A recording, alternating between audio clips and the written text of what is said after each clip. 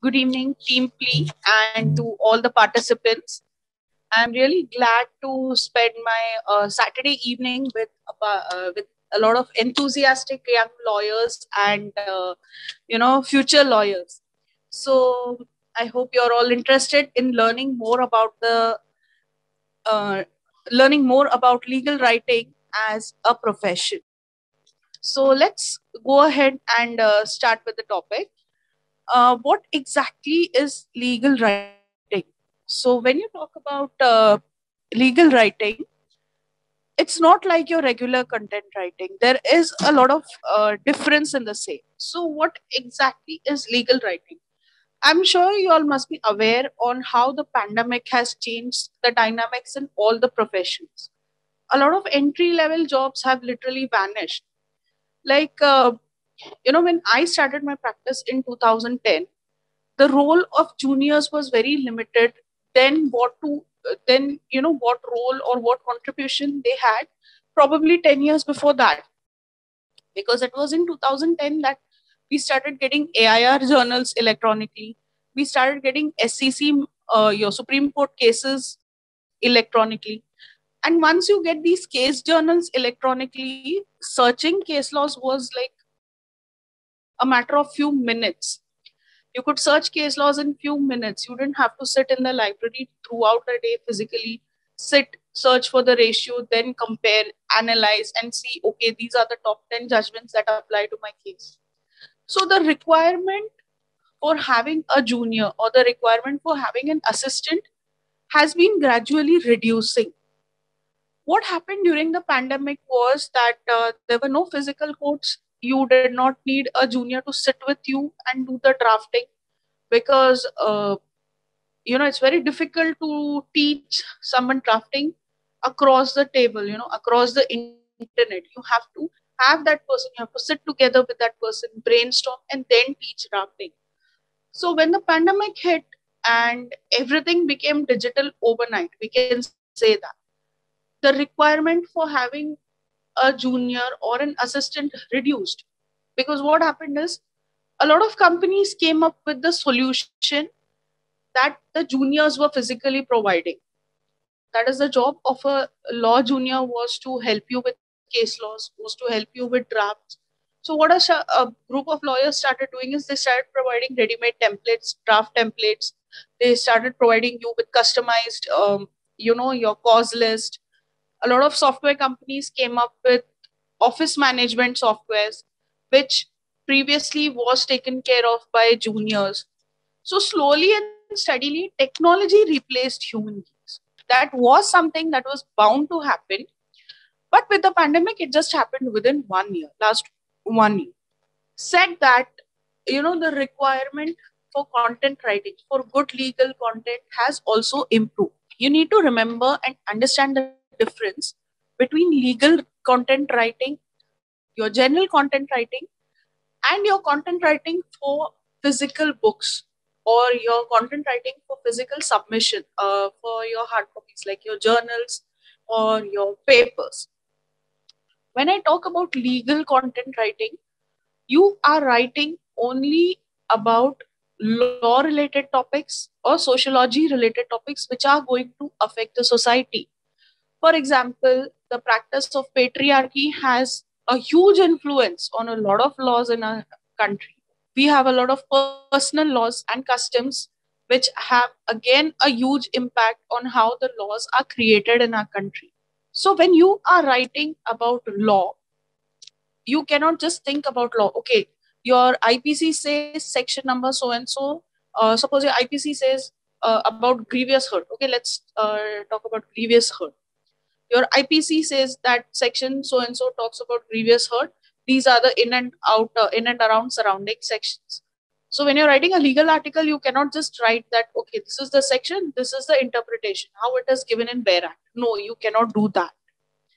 When you are writing a legal article, suppose on grievous hurt, you have to remember the person who is reading your article may be a lawyer, maybe a law student, maybe a person who has got no idea about law.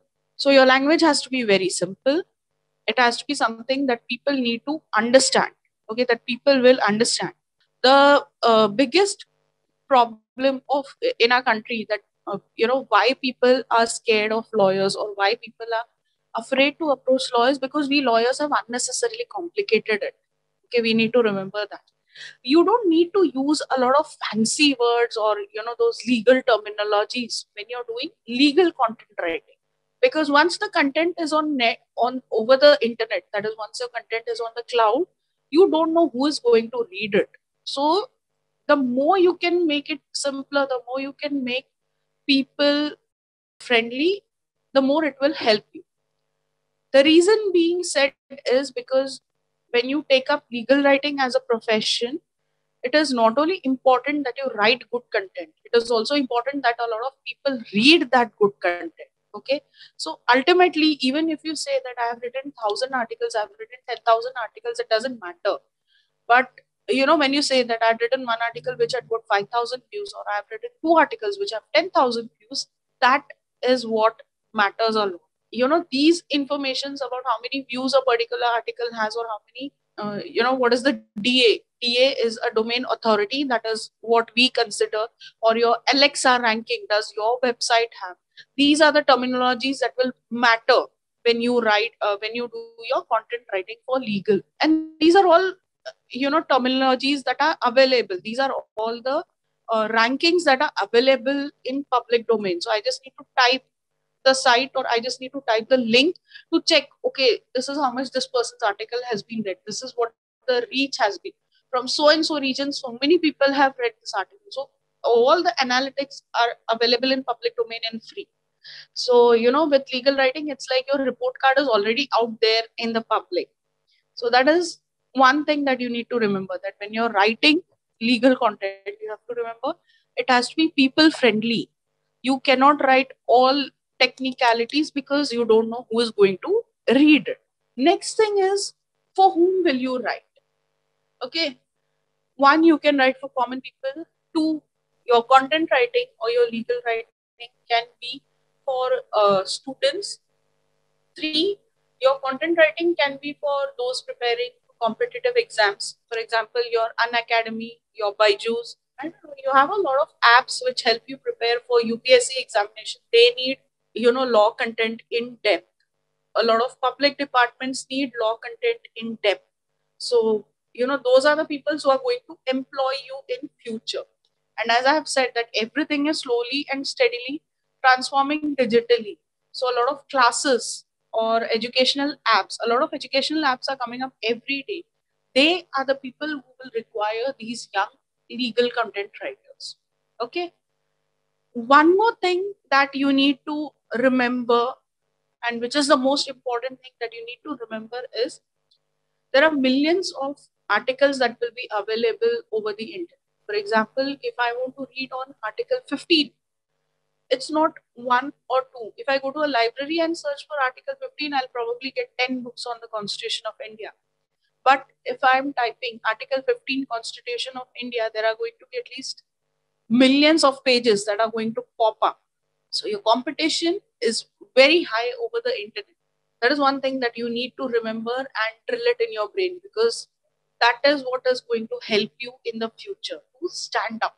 Your content has to stand out. You cannot expect to write the same, you're not expect to write the same old, dry content. Even though there must be tens and thousands of people who have already written on the Constitution of India, you can always change your interpretation, you can always have your own say, you can always think or look at it in a different perspective. So one of the benefits of legal writing is it helps you present your perspective before the world. Okay, so even though there is a tough competition compared to what competition you would have had offline, it still gives you an opportunity to express your views. Now, a few moments ago, I told you that content writing for online is different, content writing for offline is different. Where the reason being simple, as I just mentioned, there are millions of sites. When I do my Google search, I'll get around 10 to 50 pages on my search engine saying that, okay, Article 15 Constitution of India, A, B, C, D, E. Okay, I'll just read whatever is the brief that is presented to me. this article talks about the case law, this article will talk about, reservation, this article will talk about why reservation should be there, this article will talk about why reservation should not be there, and so and so. When I do a Google search, I get a gist of all the articles. Okay, I'll just click on any of the links that I feel is appropriate for my research. I'm going to click it, read it. Now, as we know that in India, even today, one of the biggest problem that we have is the low speed internet. So I cannot expect my reader to spare more than 2 to 5 minutes. That is why these days, even before you click a website, for example, your LinkedIn shows that it's a 4 minute read, it's a 5 minute read, it's a 2 minute read. So you have to understand your content has to be so crisp, it has to be so interesting. Everything has to be covered in those 2 or 3 or 5 minutes. 5 minutes is the max that content reading time will be there. Whereas when you're writing for a book or when you're writing for a journal, your content can go on for pages. Because if I'm going to pick up a journal, I'm not going to do it when I'm in a hurry. I'm definitely going to sit down. I'm going to be more in a relaxed mood. And therefore, when you write for a legal magazine, which is a hard copy, your content can go from 2000 to 5000 words. But if I'm writing for something online, it cannot be more than 500 to 1000 words, because your 500 to 1000 words is approximately 3 to 4 minutes of reading. And that is a maximum attention span that people have these days online. Okay, I'm sure as law students and students who are subject to students who are attending classes online, you people know what is the attention span that you have more than me. So that's why it's more important that your content is engaging and people are more engaged with your content. Okay, moving further. Okay, if you all have any doubts, you can either raise your hands or you can put your queries in the chat box, so I'll try and address the same during the session itself. Okay, so we just spoke about how digitization has changed the perspective. We just spoke about the academic requirement and the difference between online content writing and offline content writing. Now let's talk about the most important aspect, that is the skill set that you require. One thing is your drafting and your content writing is not something that you can learn overnight. It takes years of practice. Now, I'll just tell you a bit about myself. I have a degree in mass media. I've done journalism. I've worked with a lot of media houses and startup because I knew people there. So that's how I started getting work. I do more work in IPR. That's more of documentation. So when I started content writing, I started doing it more. I started first writing about parenting. I started sharing my experiences on parenting, and that is how my content writing journey had begun. It took me 3 years to understand how the whole content writing system works. Either you can work as a content writer for someone else, or you can have your own blog and then start working on it. For example, I have my own blog, that is www.aishwaryasandeep.com. And earlier I used to just write on my own, but now I have law students and I teach them content writing, on how they can learn content writing. I give them an internship of 1 month, and in that 1 month I try to train them, because 1 month is next to impossible time limit for anybody to learn content writing. It takes at least 6 months to 1 year, depending on depending on what your strengths or weaknesses are. Okay, so that is how I began my content writing journey. Moving further, we were talking about the skill sets that are required for content writing. So one is definitely a good language. When I talk about legal content writing, it's not limited only to English. If you are good in vernacular languages, if you're good in any other languages, just write it. You don't have to mandatorily write in English, because everything, even though it is getting digitized, simultaneously people are making information available in all the languages. So if you can write in Hindi, Marathi, Gujarati, Tamil, Telugu, Malayalam, It's absolutely fine. Just go ahead and write it. So your first skill set should be decent language. I wouldn't say good language or a great language. It is a decent language. That is, there should be no grammatical errors. There should be decent grammar, because I do get a lot of WhatsApp messages by law students where instead of full stop, they tend to use apostrophe. So, if you're going to do the same in a legal article, people are going to blacklist you. They are going to put all sort of negative and mean comments against you. So you have to be careful about your punctuation marks. Next thing you have to know is your subject matter. For example, if I am writing about something like a dowry, okay, if I'm writing about dowry, I need to know what is the history of dowry, how dowry is perceived in North India, how dowry is perceived in South India, what happens when dowry is not given. I need to understand sociological aspect. I need to understand the legal aspect. I need to understand the impact of the practice that is happening in our society. Okay, how dowry is an evil, whether dowry is good, whether dowry is bad. Many dowry deaths have happened. Whether law that our society, that our legal system already has, is it sufficient? For example, the Dowry Prohibition Act and the Domestic Violence Act is also known as legal terrorism, because these two are the most misused acts. Because generally those who need remedies, or those who genuinely want relief by the help of these acts, those cases are never registered. But those who have money and influence tend to misuse these two acts a lot. So these two acts are also known as legal terrorism. And the amount of fake cases that you have in domestic violence and dowry prohibition is immense. It's only increasing day by day. So if I'm writing about dowry prohibition, I need to first pick up what is my thought on the same. Whether I'm going to write on the practices of dowry, whether I'm going to write what is the solution for this dowry problem, whether I'm going to write about the laws that are applicable to this dowry problem, or whether I'm going to take a particular case law or a particular legislation and then I'm going to interpret it. So on one topic of dowry, there are around 5 to 7 perspectives which I can include. One thing you have to remember, and this is something that I've learned with experience, never write or never force yourself to write something that is trending. Okay, if you believe in a particular cause, if you believe in a particular thought, only then write about it. Until and unless you're employed, of course. If you're employed, it is your job to write on a particular topic. But generally, when you are writing on something that is sociological, or something, for example, when you're writing about feminism, you have to believe in feminism before you write about it. You have to understand the spirit of feminism. Or whether you're writing about reservation, if you are if you want to write an article on pro reservation, you have to personally believe in pro reservation, because what happens is ultimately it reflects on your article.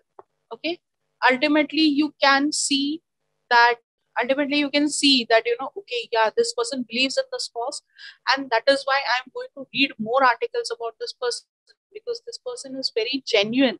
You have to be that pure, you have to be that transparent when you're writing. So your personal thoughts, your personal experiences will always reflect in your writing.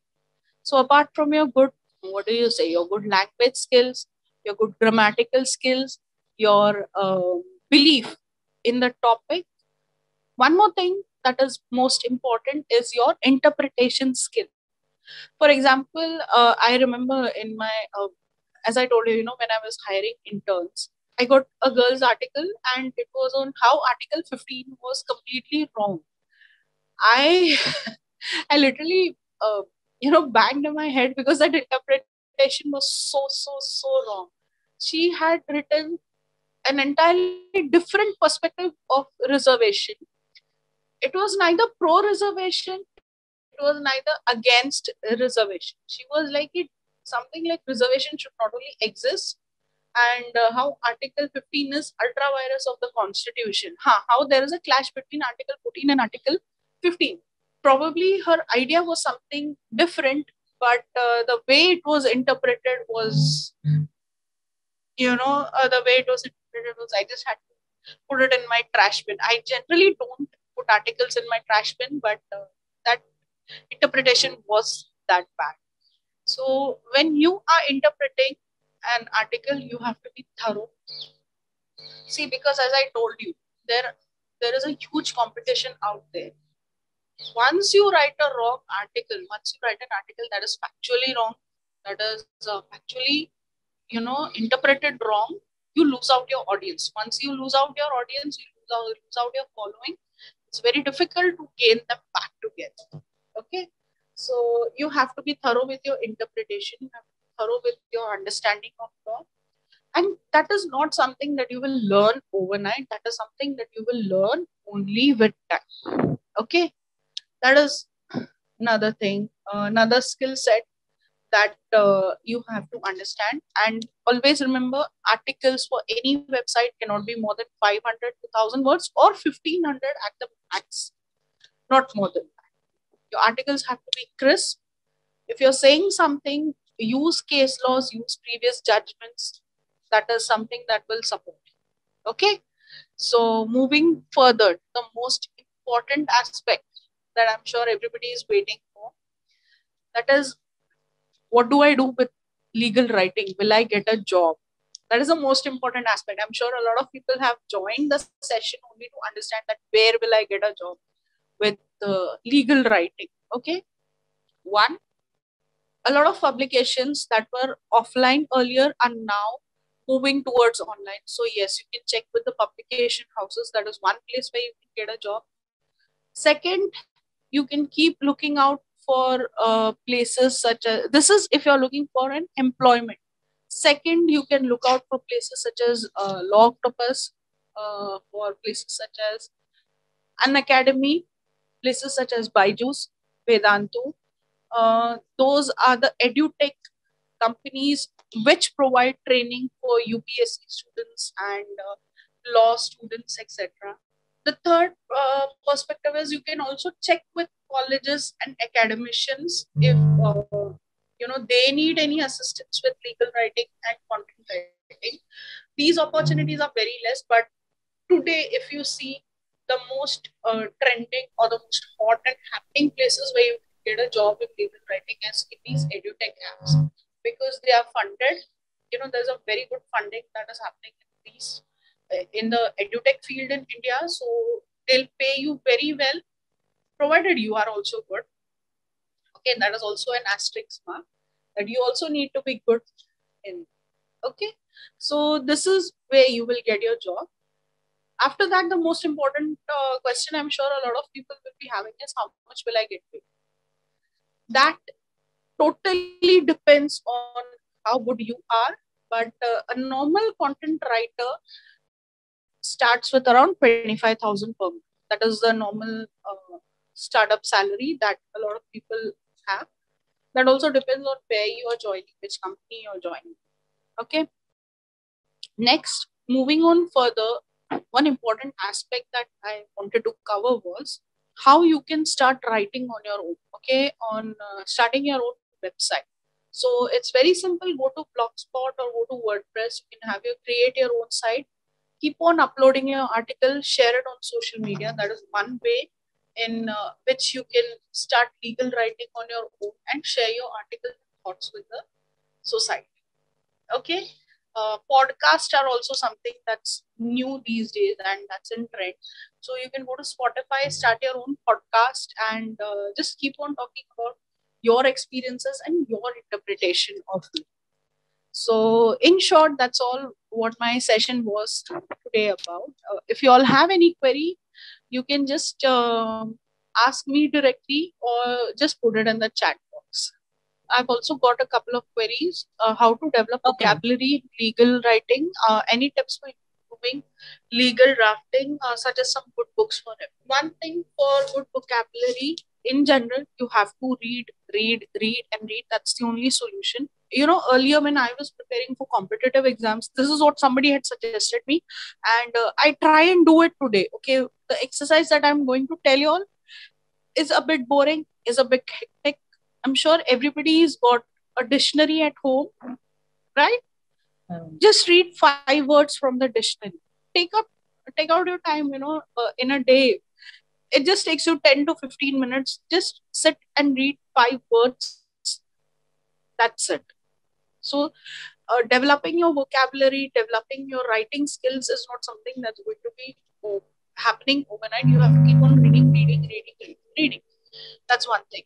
Second thing, read judgments. Reading judgments is one of the best ways to learn legal writing. That is what I personally believe, and that is what has helped me a lot.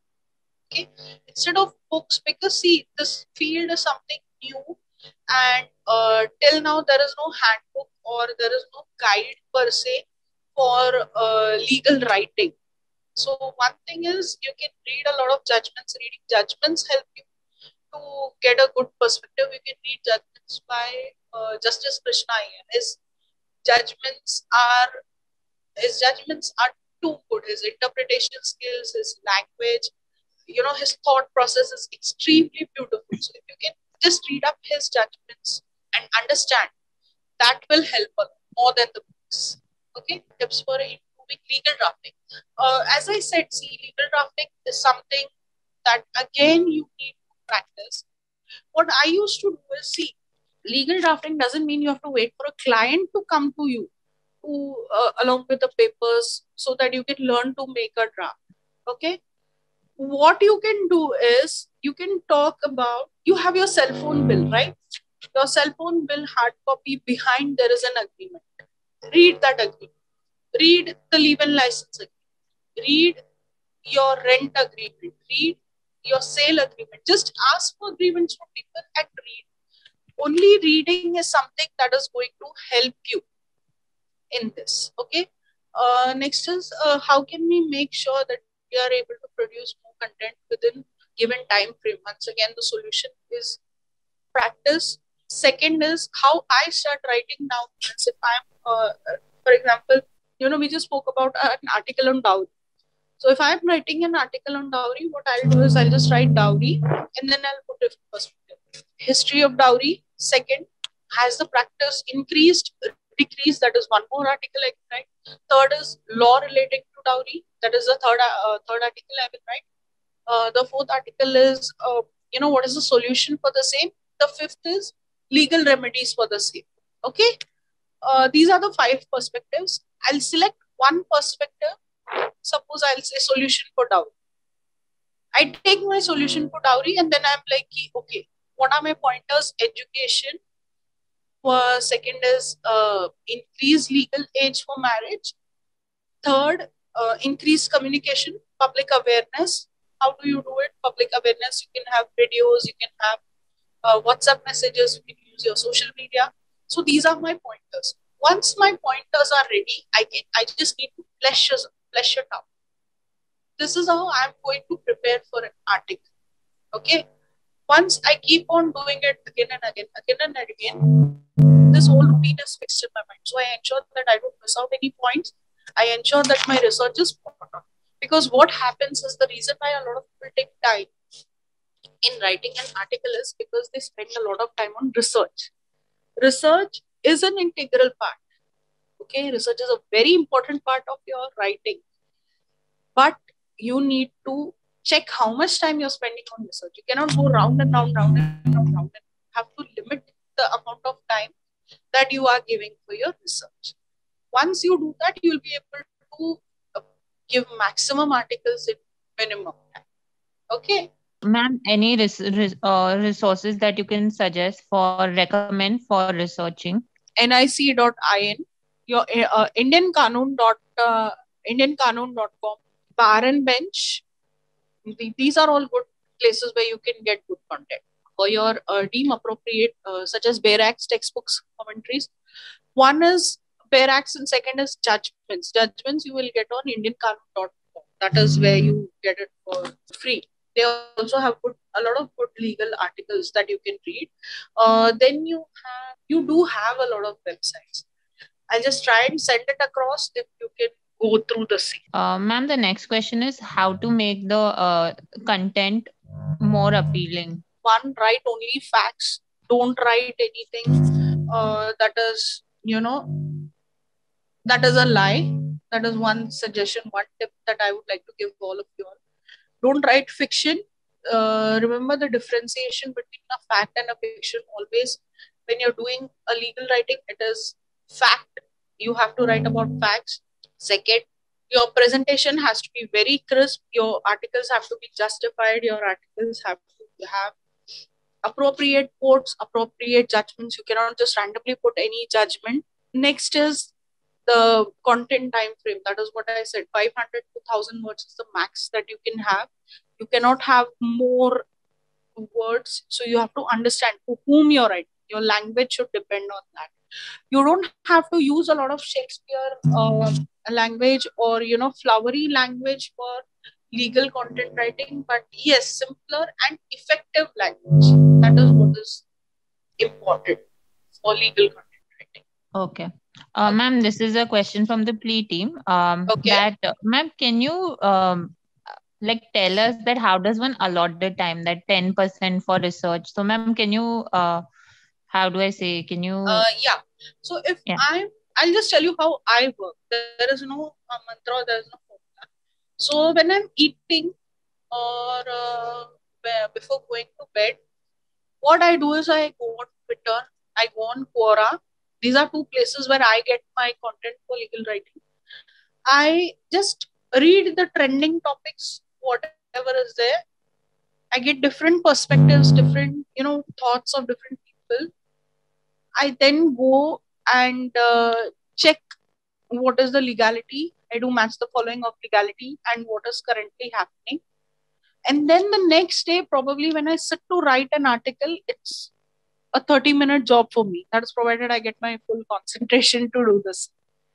So I don't allot a very specific time for research. Research is something that should be continuous and that should be going on.